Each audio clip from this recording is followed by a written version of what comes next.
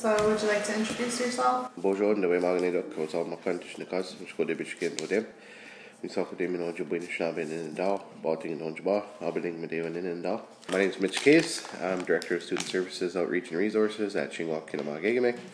And I'm a first degree Medewan of the Three Fires Medewa.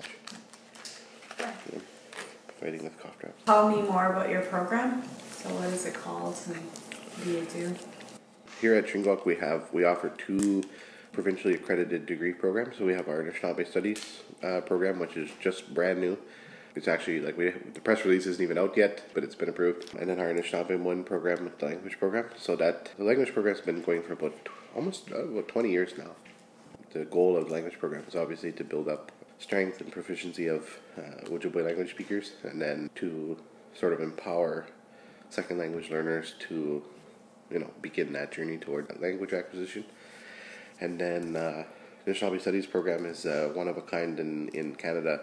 Yeah, it's a one of a kind BA program in Canada that focuses on worldview and knowledge systems of Anishinaabe people, particularly the Great Lakes region Anishinaabe people. What would the age group be for these programs? So the age group, the sort of target group is there's two different. There's your standard 101s and 103s or whatever the ministry calls them. So 101s are right out of high school, and so that's I'd say I don't have solid numbers on this. This is sort of in the development stages of our tracking systems, but we're about 50-50, I'd say. 101s right out of high school students, and then mature students who've come back to school. So yeah. What would the target audience be for these programs? Aimed mostly at Anishinaabe people, right? That's the goal, right? Of a culture-based education institute is to re-empower Anishinaabe people and to revitalize those systems in a really good, solid, strong, healthy way.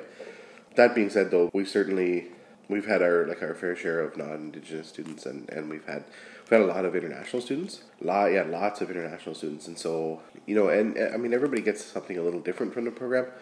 For Anishinaabe people, it's really empowering to be able to relearn those things that have been lost.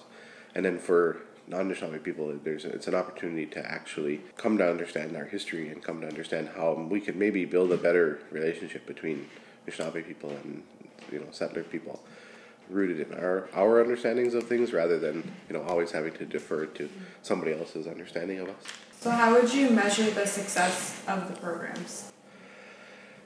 I think there's a few different ways of measuring that. I think there's the number of students who are interested in taking the courses, and in the past 2 or 3 years, we've maxed out all of the Anishinaabe Studies courses. The last 2 years that Bob Redden was here, we had to split the courses. There was too many students, and both of them filled up, and they were at capacity because there was just so much interest, both in his way of teaching, but also in what we were talking about, right? And so I think that's one key indicator of when students from other programs and sociology students or business students or whatever else are pushing each other out of the way almost to get in the room, right? There's something that's working, and then the outcomes I think is really it's really encouraging to see what a lot of our students have gone on to do. It's sort of twofold. There's students who have left here and gone to do really cool things that standing up for environmental justice and social justice issues and those sorts of things. But there's also students who were already doing really cool things and came here as a way of supplementing that. And so one of those people I think about is Grandma Josephine, right? She was doing all kinds of cool things and then came here to be a part of this.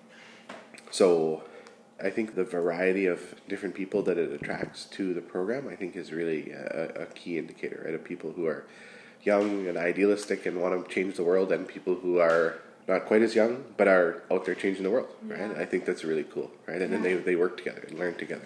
So what is Indigenous education to you?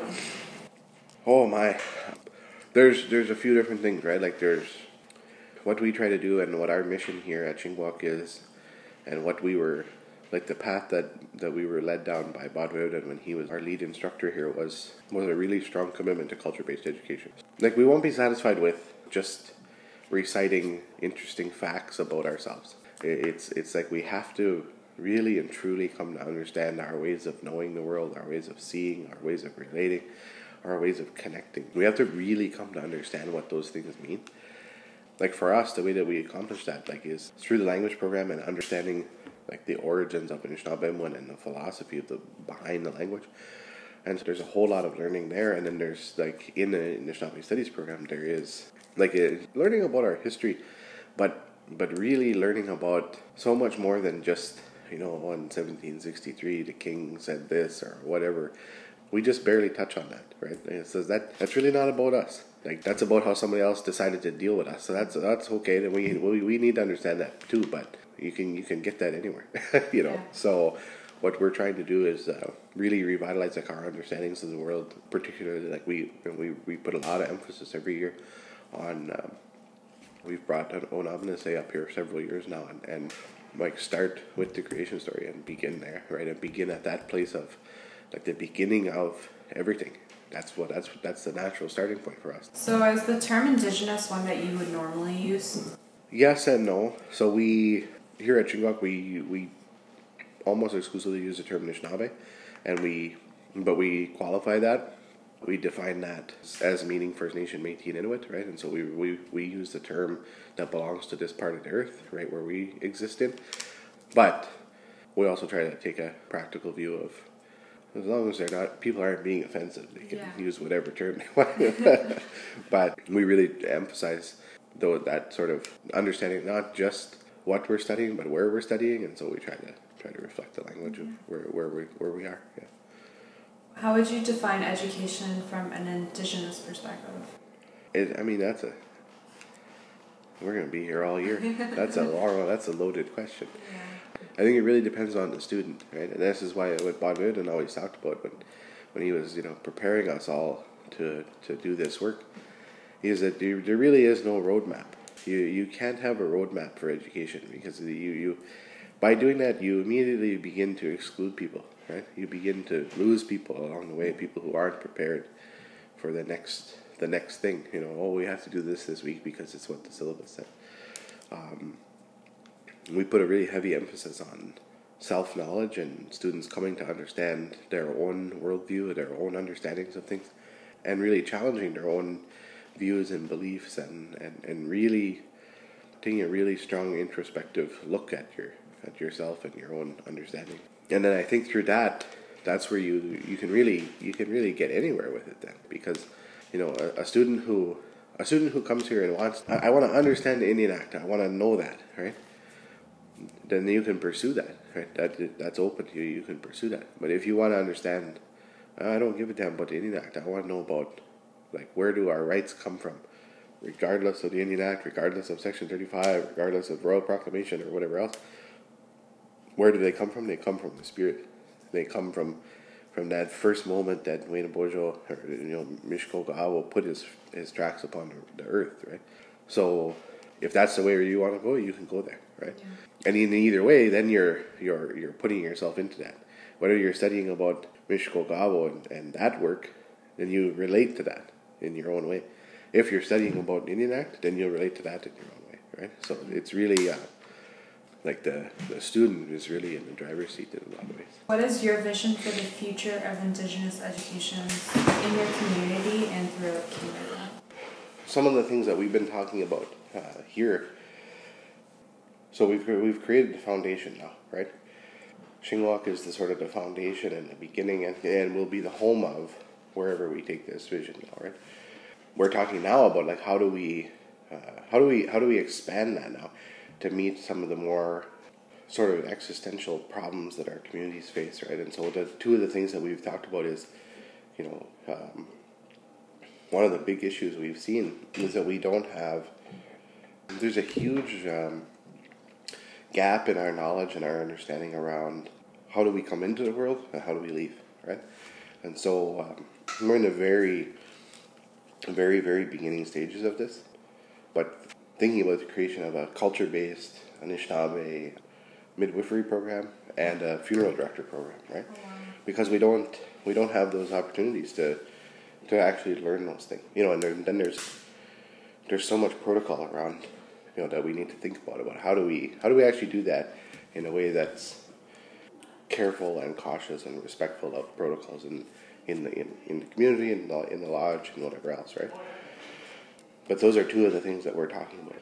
Like we don't want to just replicate something that like our partners at Algoma are doing, like a business program that's Anishinaabe focused. We don't want to do that, and things like social work, right? Like there are Indigenous focused social work programs all over the place. So what are the things what isn't happening everywhere? And so like those sorts of things like the midwifery program or funeral director program or whatever else, so that you can be certified and do that work, in the province or whatever, and meet those things, but also be prepared to do it culturally, right? So those are some of the really interesting things. And then like my hope for across Canada is I hope that like I want to see like 100 Shingwalks, you know what I mean? Like, and each and every community and nation is just standing up and doing this work in their own way. Because we don't want to just export what we're doing too, right? Like, no, this works here. It doesn't mean it'll work somewhere else, right? Yeah. Can you think of any types of information that if you had now, it would help to achieve your vision for your community in Canada? There's a lot of room for information about people who are looking for real, meaningful partnerships, right? In this sort of reconciliation era, or whatever it is, right? There's a lot of superficial partnerships, I think, right? There's people who want to partner just for the sake of it. Does it look good on their website or whatever? Creating a network and a web of people who are actually interested in a common goal, I think that'd be really helpful. Like centralized sources of support and resources for expanding and developing programs, right? So, yeah, sort of having a network or a community of people who have been down this path before and sort of know how to get there. There just is real practical sort of stuff, right? At least here, we've got the culture part down pat. We don't need those resources. We just need the